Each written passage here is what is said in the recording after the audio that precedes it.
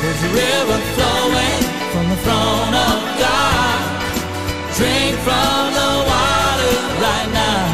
Oh, there's a river flowing from the throne of God. Drink from the water right now. It's a river of healing. Hallelujah. Been teaching on the baptism of the Holy Ghost, which has led us over into the teaching on the gifts of the Spirit. We discovered in the Scripture there's about 9 gifts of spiritual gifts. We understand there's also what is called ministry gifts of the Holy Ghost, which are the apostles, prophets, evangelists, pastors, and teachers. Then according to Romans chapter 12, there's also what we would refer to as motivational gifts or body gifts. And then we have 1 Corinthians chapter 12, where it lists the gifts of the Spirit or spiritual gifts, and about 9 of those. And so picking up at the 4th verse, it says, there are diversities of gifts, but the same Spirit. There are differences of ministries, but the same Lord. There are diversities of activities, but it's the same God who works all in all. But the manifestation of the Spirit is given to each one for the profit of all. For to one is given the word of wisdom through the Spirit. We just taught on that. To another, the word of knowledge through the same Spirit. We did teach on that as well. And to another, faith by the same Spirit. We are teaching on that right now. Amen. To another, gifts of healing by the same Spirit. To another, the working of miracles. To another, prophecy. To another, discerning of spirits. We've talked about that. And to another, diversities of tongues. And to another, the interpretation of tongues. But one and the same Spirit works all these things, distributing to each one individually as He wills. And so we see a list there of 9 gifts, and we've divided them up according to how Paul has shared it. There's 3 categories. We have 3 gifts that reveal something: the word of wisdom, the word of knowledge, and discerning of spirits, correct? Then we have 3 gifts that do something. That's the gift of faith, the working of miracles, and the gifts of healings. And then we have 3 gifts that say something, which is tongues, interpretation of tongues, and prophecy. And so we've covered the 3 gifts that reveal something. And now we're on the 3 gifts that do something. And I began last Sunday teaching about the gift of faith.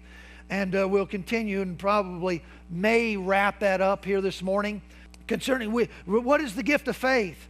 Well, there are 3 or 4 different kinds of faith mentioned in the Bible. And we need to distinguish them from one another.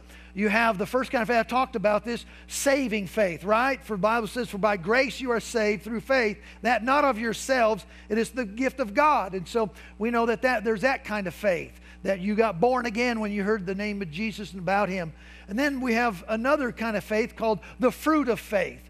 And that's one of the fruits of the Spirit. Over in Galatians 5:22 and 23 it says, but the fruit of the Spirit is love, joy, peace, long-suffering, gentleness, kindness, goodness, and what? What? Faith, meekness, temperance. Against such there is no law. So we have the fruit of faith. And then the third kind of faith is what we would call general faith. Faith general. General faith. What do you think general faith is? General faith is faith that we what? That we live by every day. It's a faith that comes by hearing, and hearing by the Word of God. And as you grow in the Word of God, then that general faith that you live by will grow and increase in your life. And it becomes stronger and stronger as you exercise general faith. Amen? And then the fourth kind of faith that we see, and which I'm teaching you about now, is called the gift of faith, or the gift of, listen, special. Say special. Come on. It's the gift of special faith. And it is a supernatural endowment from God. And in fact, I'll just give you a quick definition of it. That the gift of faith is a supernatural endowment by the Spirit, whereby that which is uttered or desired by man or spoken by God shall eventually come to pass. Typically, it involves situations that normally your ordinary, everyday faith that you live by has not the capacity to do or perform or produce. And so you go from, or you start out in general faith, amen, And when you come to the end of the general faith, if you persist on, you can enter into what is called the supernatural special faith. But you got to use what you have. Are you listening? Apply and use what you have, and then, if necessary, by the Holy Ghost will for you to move into the supernatural manifestation of the gift of faith. And so we need to distinguish between the gift of faith and the gift of the working of miracles. Both of those are power gifts, and of course the gift of healing. But we're going to look at some contrasts between the gift of faith and the working of miracles, and similarities. So again, the gift of faith is distinct from the working of miracles, though both gifts produce miracles. One of them is active and the other one is passive. The working of miracles is active. The gift of faith doesn't work but passively receives. In other words, the difference between the working of miracles and the gift of faith is that one, listen, does, and the other one receives. Amen. The gift of faith, again, is a supernatural endowment by the Spirit, whereby that which is uttered or desired by man or spoken by God shall eventually come to pass. The human or divine utterance or miracle, assurance, curse or blessing. Hello? Did you know that the gift of faith can produce either one of those? Huh? You didn't know that, huh? Creation or destruction. You know, sometimes it takes the gift of faith to destroy something that the enemy has raised up. Right? The removal of or alteration of something will ultimately come when it has been, listen, spoken by the gift of faith. Amen. The working of miracles is more of an act, whereas the gift of faith is more of a process. The working of miracles would perform a miracle, whereas the gift of faith would receive a miracle. Hallelujah. And guess what? It's available. God has put this in the body of Christ. Amen. So the working of miracle employs faith, which actively works a miracle. But the gift of faith employs faith, which passively expects a miracle as a sustained or continuous miracle.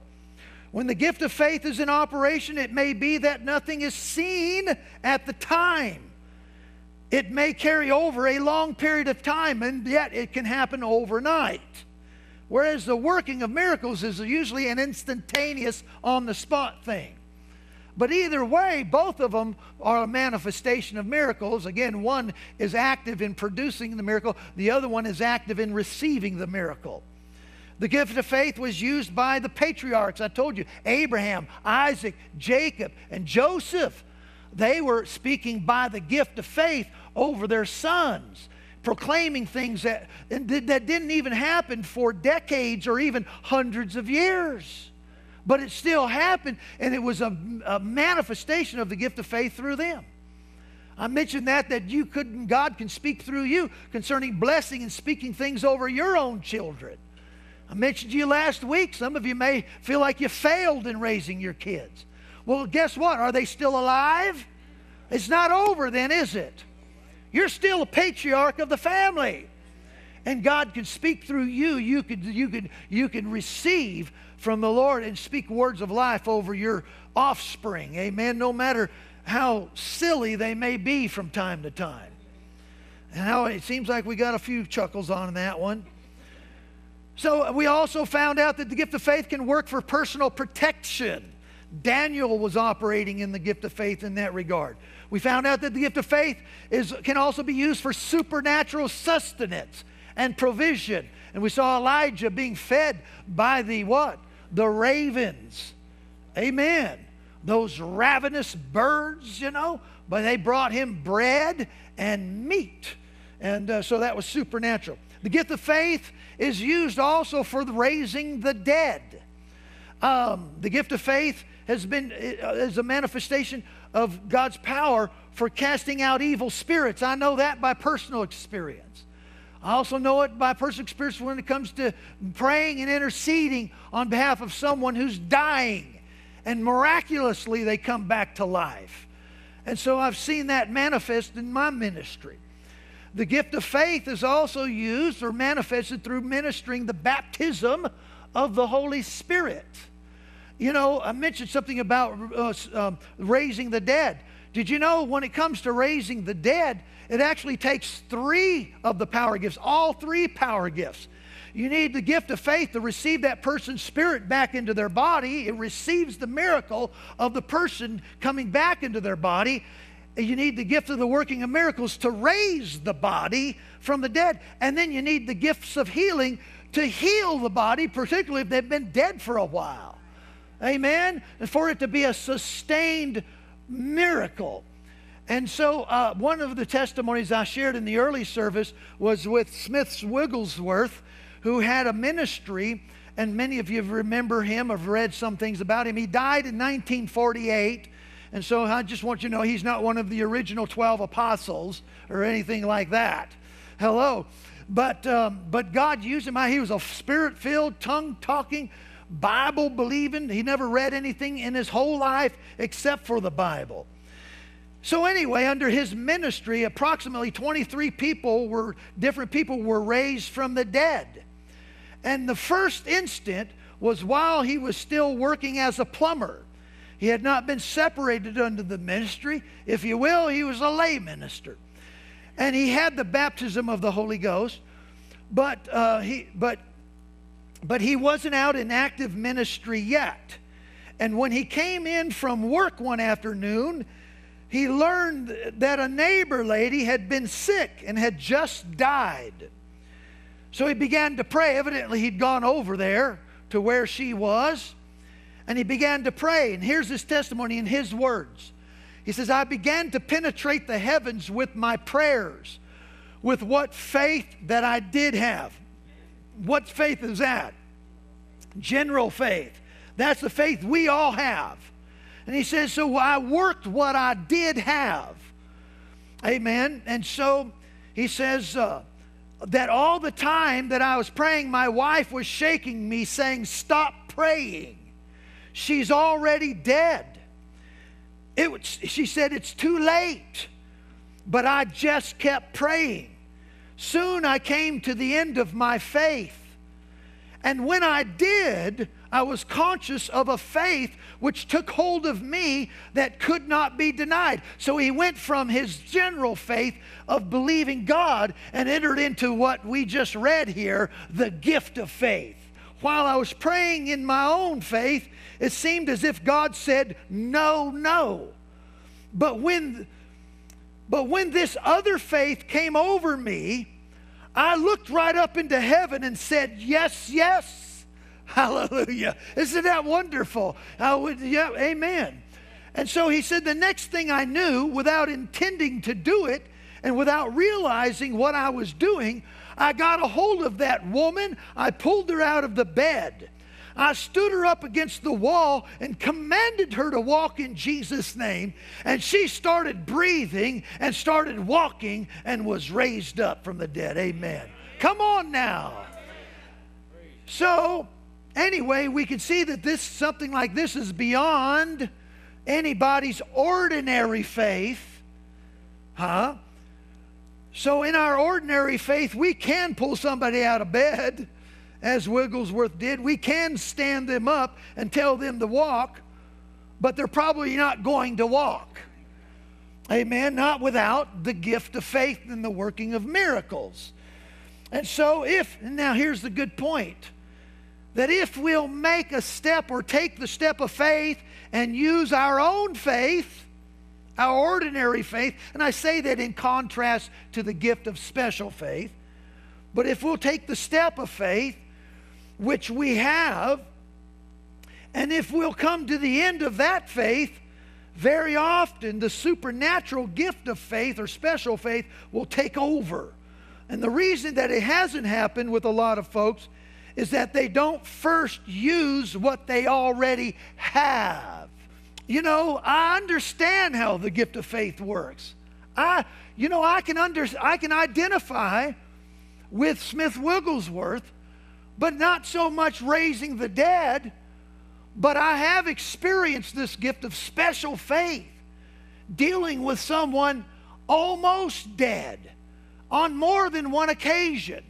And one of the testimonies I like to share, and I shared it last Sunday in the early service, but I ran out of time in the second service, and I wasn't able to get to it to illustrate the point concerning the gift of faith.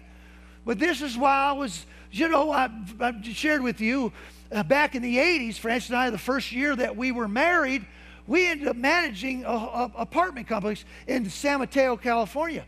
And we attended a church down in the San Jose area, but then the Lord moved us up to hook up with a ministry in San Francisco at the time.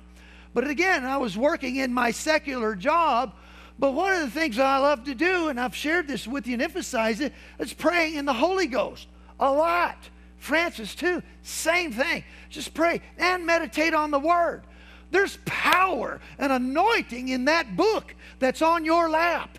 Amen. And as you meditate on that Word, that anointing gets down in your spirit. Hallelujah. When you pray in the Holy Ghost, the Bible says, building yourselves up on your most holy faith, praying in the Holy Ghost. And so that was my state of affairs then, and so it is now. But one day, there was this fellow that lived in this apartment complex, and guess where he was from originally? Reno. He'd come from Reno, and the reason why he'd come down to the Bay Area there, lower elevation. Because here in Reno, of course, we're a little higher up, and if you're not used to the thinner air, for some they get a little winded, and anyway, he had full-blown emphysema, was on full oxygen, and I imagine it had to be horrible for him here, because when I saw him, he was just always seemed to be gasping for air himself, even down there in San Mateo. His name was Chester. Now, his sister lived in the complex, and her name was Esther. And last week I called her Ethel, but I got it right. It's Esther, and I can see why the parents named her Esther and named him Chester. Chester and Esther. But I want to tell you something about Esther. Esther, even the name, although in the Bible, we love Esther in the Bible. Do we have any Esthers in the church right now at all before I say what I'm going to say? I don't know. When I hear the name Esther, I think about Esther in San Mateo. She was a meanie. She was, because we were managers, and she always wanted to make sure we were doing our job. I did my job. I don't need you to police me. Amen. But she just walked around like she owned the place. Well, she lived there for like 20 years, And if you live in the same apartment for 20 years, you almost own it in some ways. But anyway, Esther. Esther, man, she was built. There's a song called, well, never mind. Amen. But she looked like a linebacker. Do not get in Esther's way. I'll tell you. And so always mad, half the mad, kind of grumpy all the time. Well, it turns out that Chester was just like her. Of course, the sickness didn't help him and made him even more irritable. But I know that he was dying. And one day when I was doing the parking garage, because we had like 90 units and we had underground parking, and he'd come, and they strategically had their apartment near the elevator so he didn't have to walk so far. And Chester could barely go from the bathroom or the bedroom to the bathroom, and he'd just gasp for air. It was so difficult for him to breathe. And so he must have had come back from a doctor's appointment. And so they parked the car near the elevator so he could just get from the car to the elevator, up the elevator, and to the apartment. Very little walking. And I remember he got out of the car, and I just happened to be at the right place at the right time. And I saw him. And the look that I saw in his eyes was like the look that you would see in the eyes of a person that's drowning. The panic and the fear. And when you can't breathe, that'll put a little fear in you. And I saw his face, I saw his eyes. And when I did, something, now I know what it was, rose up on the inside of me. I literally experienced what the Bible says that Jesus was moved by. The Bible says that Jesus was moved with compassion and healed the multitudes. I'd never experienced the Jesus kind of compassion from a tangible standpoint like I did that moment when I look into his face. I wanted to take his place. It was that great, the love and the compassion for him. And so, a boldness rose up me. And I went up to him and I said, Chester, I'm going to pray for you. And there was something in that when I said it, because something on the inside of me began to stir up. And so I went about my day. I could not get the image of his face from me. I just so wanted to do something for him.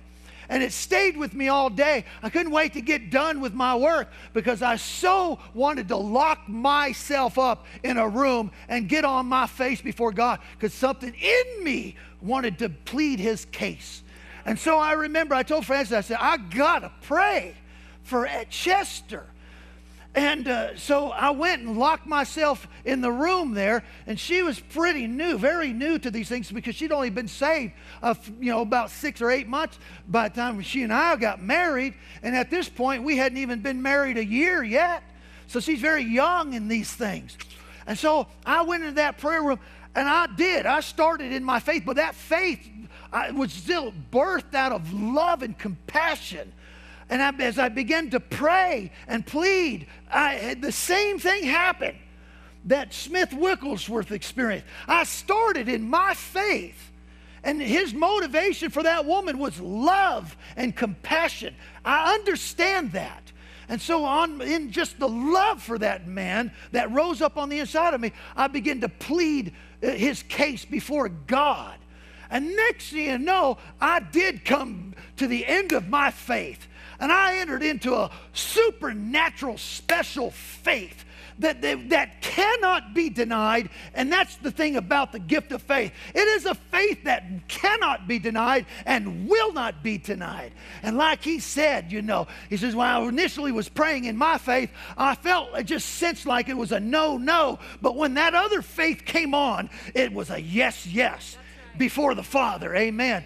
And so I began to pray, and the intensity of the prayer was so great. I had never experienced the intensity and the power of God come out of my spirit. And I sweat. I mean, when I got done praying, and I shook heaven and earth in that prayer for Chester. And I came out of the room, and I was soaked. Sweat came off of me. I was just real, and it was because it was the Holy Ghost. Hallelujah. Well, here's what happened. I found out the next day, somebody came and says, did you hear about Chester? Well, when you hear something, what happened? Well, I knew he didn't die. Let me put it this way. I knew it was impossible for him to have died after that prayer that I had last night for him. Amen. And so I knew when they said, have you heard about Chester? I knew it had to be good. They said, something happened to him last night. And his testimony is something that came into his room about 2:30 in the morning. And according to Chester's testimony, this light and this presence came into the room and lit up the room.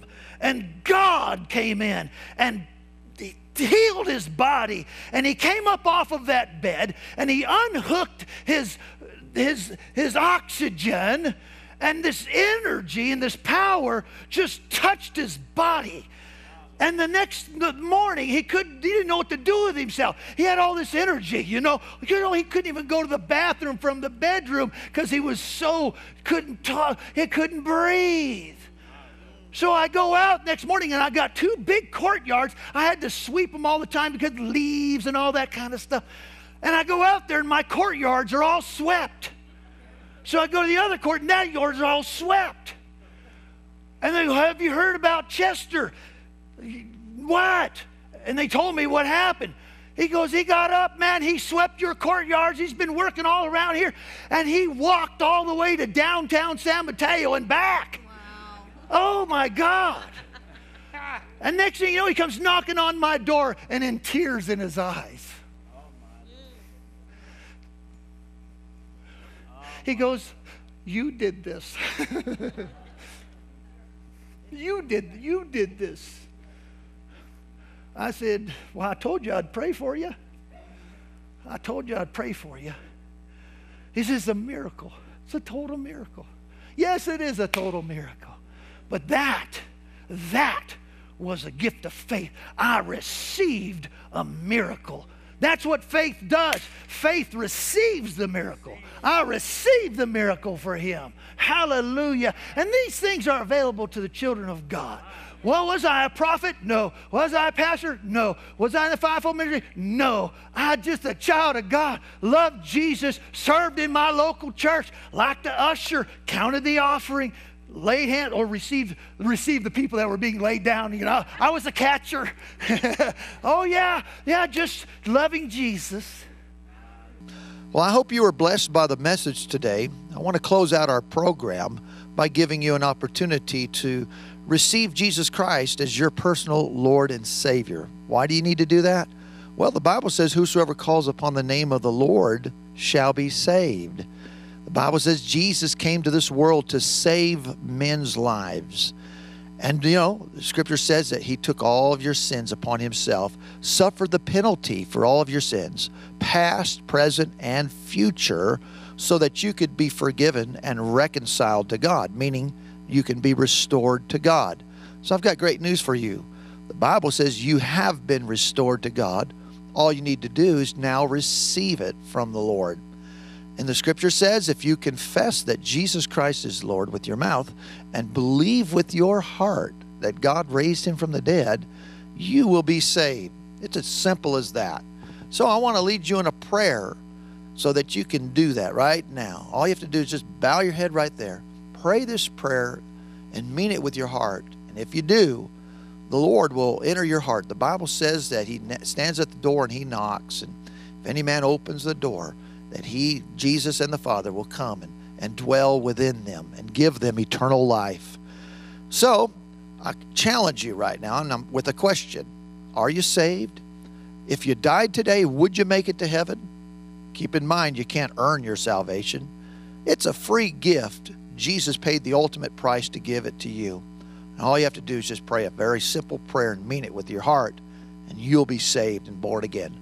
So right now, pray this prayer out loud to the Lord. Say, Dear God in heaven, I come to you in Jesus' name. I confess that I am a sinner and I'm in need of a Savior. Jesus Christ is Lord, and he is the Savior of the world. And I believe with my heart that Jesus was raised from the dead. Lord Jesus, come into my heart, and I ask you to save me now. In Jesus' name, amen. If you prayed that and you meant it, I believe you got born again. I'd like to know about it. So please call us, send us an email. Let us know what God has done for you in your life. Thanks again for tuning into our broadcast, and we look forward to seeing you next week. God bless you. And beside the river. Thank you for watching Demonstrations of Faith, a ministry outreach of Faith Alive Christian Center in Reno, Nevada. If you don't have a home church, we invite you to come and connect with us. We have ministry for the entire family on Sundays at 9 a.m. and 10:30 a.m. and Wednesday nights at 7 p.m. Our Connect Youth Ministry meets on Sunday mornings and Wednesday nights. Childcare is available for all services. Our location is 120 Hubbard Way, half block east of the Pepper Mill in Reno. You can find us online at faithalive.net or by searching for Faith Alive at all social media outlets.